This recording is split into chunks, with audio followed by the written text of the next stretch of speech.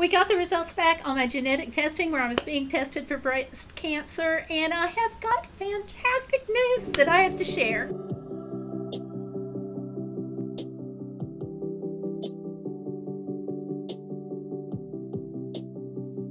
Well, hi, this is Gayle. Welcome to my Bodacious channel. For those of you who are new and this is your first video, I have been going through a breast cancer scare. So when I found the lump in my breast, I had the biopsy done and that came back precancerous. Along with that, there's been lots and lots of testing, and they recommended some genetic testing. And after a long drawn out saga with one company, the geneticist sent me to Invitae, and let me tell you, they have been phenomenal. So on top of things, very, very professional. I went into the hospital, had the labs drawn, the geneticist sent them off. 3 weeks later, I got the results, which I am sharing with you today. Now I have to tell you, they looked at 84 different genes, and none of them came back defective. So I do not have the breast cancer genes at all. So I was really surprised that I did not have the gene, but very, very grateful.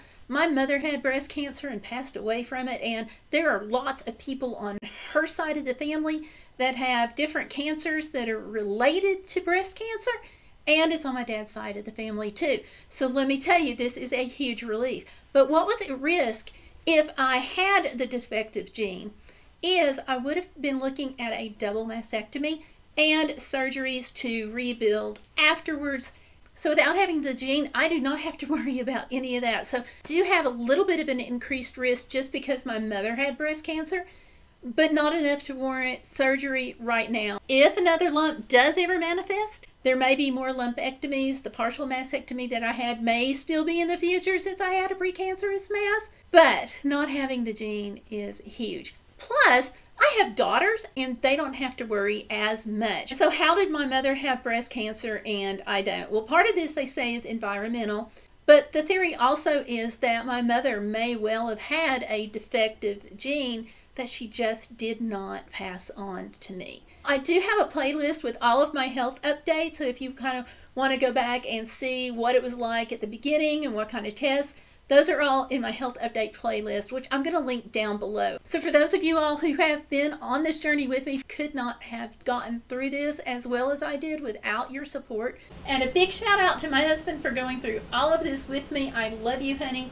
And you all who have supported me, you are rock stars in my book.